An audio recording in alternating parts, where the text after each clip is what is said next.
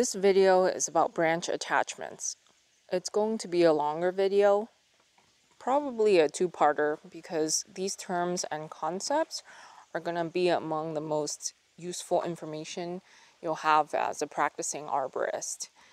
You'll use it if you're making pruning recommendations, doing the actual pruning, assessing hazards, and more. In terms of terminology, you need to know the difference between a branch and a stem. The stem, which I'll also call the parent stem, is the larger one that the branch grows out of. And when that branch starts producing secondary branches of its own, it is also a parent stem. You can use these terms interchangeably in your work, and I think people will know what you're talking about, but it's going to be really important for the concepts in this video to keep those separate. A quick review of some branch and stem terminology. Leaves and buds are attached at nodes. So in this axis between the leaf and the branch, there's a bud there.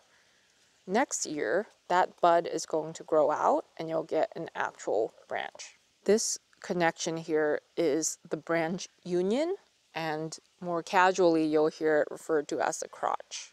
You can think of these branches as being largely self-sustaining. So this leaf is going to photosynthesize and produce energy that feeds this branch, and this branch will store stuff for these leaves. And you'll also have a more long-term transport to other parts of the plant, but for the most part, imagine each branch as a self-sustaining unit. This is helpful in pruning because you want to treat each unit separately. When you're pruning, you want to keep the impacts limited to this branch without impacting the stem that it's attached to. This will make more sense when I show you some internal images of what the branch attachment looks like. Growth in woody plants always starts with primary growth, which is elongation or getting taller. Then secondary growth starts, which is where secondary phloem and xylem is added, and it makes the branch or the stem thicker. There is also an order to the secondary growth. First, the branch puts on secondary growth, it adds on xylem, and then the stem wraps around it with its own xylem. And if you imagine that this happens over and over, you're going to get a situation where the branch becomes really embedded in the parent stem. This piece of firewood shows you how deep that branch connected into the parent stem. You can see the curvature of the overlapping wood here.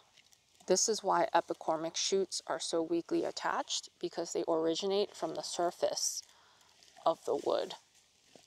Over time, they can get embedded deeper and deeper as that stem gets wider and wider, but it's definitely very weak compared to this original branch, and it will take a long time to replace that strength.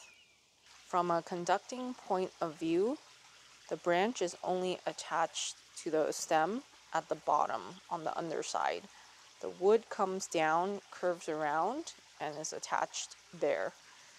They discovered this by injecting dye into the branch and seeing where it showed up in the stem. Because of the constant overlapping of branch and stem wood at the base of the branch, it eventually creates a swelling, and that's called the branch collar. This image here shows a very well-developed branch collar, but it's not always this obvious. That's going to depend on the species, because some trees just won't produce obvious branch collars, and it may also depend on the size of the branch. While this branch collar is being formed by the overlapping wood, you also get what's called a branch bark ridge. It's formed when the bark of the branch and the bark of the stem get pushed up at the top of the attachment. And again, this is not going to be obvious on all trees. Just know that when you do see it, it's normal and not a problem. Because the branch collar and the ridge both contain material from the parent stem, you want to be careful when you're making a pruning cut. You want to make it outside of both of those, but not too far out or you'll leave a stub. In this case, it's pretty easy. There's a visual delineation of where you would make that cut, so you would make it outside of that area. On trees where the branch collar isn't obvious, you might be tempted to leave a much longer stub to make sure you're not cutting into the stem. But if you're looking at this example, if you leave a really long stub, it takes a long time for the stem, which is technically still alive, if this wasn't a piece of wood, to grow over this stub and then finally close over the wound on this side. When you're making a proper cut on a branch that has a longer branch collar like this, it's going to look like you're leaving this section as a stub, especially to a client who is expecting more of a flush cut. It's important to understand this branch collar concept so you can explain to them that you're making the cut at the right place and why you're leaving that extra section, because they will definitely ask. If you have the opportunity to return to the same trees over and over, you'll be able to tell if you made a proper cut. If the parent stem was not damaged, it will form a roll of wound wood over the pruning cut that has a consistent width across all sides. If the cut was too deep, the damaged parts of the stem will produce less wound wood than the undamaged parts. Another issue with pruning too close is that it compromises the tree's natural defenses. Remember I mentioned thinking of branches as separate units. It's not going to help a tree to have an injury or an infection on one of the smaller branches that easily gets into a larger parent stem. When a branch dies, the parent stem can create a chemically fortified zone that seals off the branch to prevent pathogens and decay from entering the rest of the tree. Here's what that looks like in a cross section. Here's the branch, and you can't really see, but there's two arrows here that indicate the chemical protection zone. That's literally in the branch collar.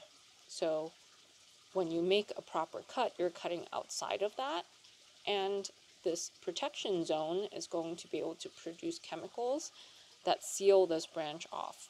If you cut inside of it, you're damaging the very wood that's responsible for that process, and you'll be impacting the tree's natural defenses.